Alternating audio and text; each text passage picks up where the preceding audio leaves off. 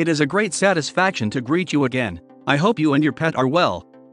Today we will talk about the following. Glaucoma in dogs, cloudy eyes in your pup. If you notice your dog's eyes are cloudy and he appears to be in pain, it could be glaucoma, a painful eye condition that requires immediate diagnosis and treatment. Let's talk more about this disease. 1. What is glaucoma in dogs? Glaucoma is an increase in intraocular pressure caused by a buildup of aqueous humor, an eye fluid that nourishes and provides oxygen to the entire eye. The fluid leaves the eye through the filtration angle located between the iris and the cornea. An equal balance between production and drainage of aqueous humor maintains intraocular pressure within normal limits. The pressure increases when this balance is disrupted and the aqueous humor does not drain properly.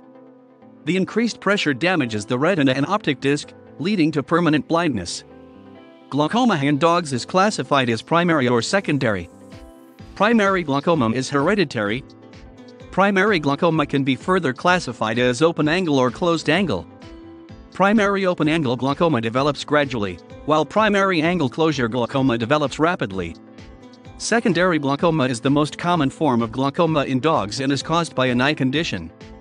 Glaucoma can affect one or both eyes. Commonly, the unaffected eye will develop glaucoma within a year of the other. 2. What causes glaucoma in dogs? Glaucoma is caused by blocked drainage of the aqueous humor from the eye. There are several eye conditions that cause secondary glaucoma, and they are as follows. Eye inflammation, lens dislocation, eye tumors, eye trauma, waterfalls. 3. What are the symptoms of glaucoma in dogs? The first signs of glaucoma in dogs are difficult to detect. Glaucoma symptoms become more pronounced as the disease progresses, either rapidly or gradually. The symptoms are sight loss, eye rubbing, eye redness, droopy eyelids, turbid and cloudy blue eye, googly eye, dilated, slow-moving, and unresponsive pupil, pain, demonstrated by squinting and excessive tearing. Secondary glaucoma causes the following additional symptoms. Iris glued to the cornea, inflammatory debris in the front of the eye. The dog may also observe more general symptoms. Concealment, appetite reduction, reduced activity level. Press his head to relieve the pressure. 4. Diagnosis of glaucoma in dogs. Schedule an appointment with your vet as soon as your dog shows symptoms of glaucoma. Tell your vet about your dog's symptoms and when they started, as well as any history of eye injuries or other eye problems. Your vet will then perform an eye exam. Your intraocular pressure will be measured with a tonometer. Your vet will also examine your dog's eyes for any other abnormalities. Your vet can refer him to a veterinary ophthalmologist for advanced eye tests.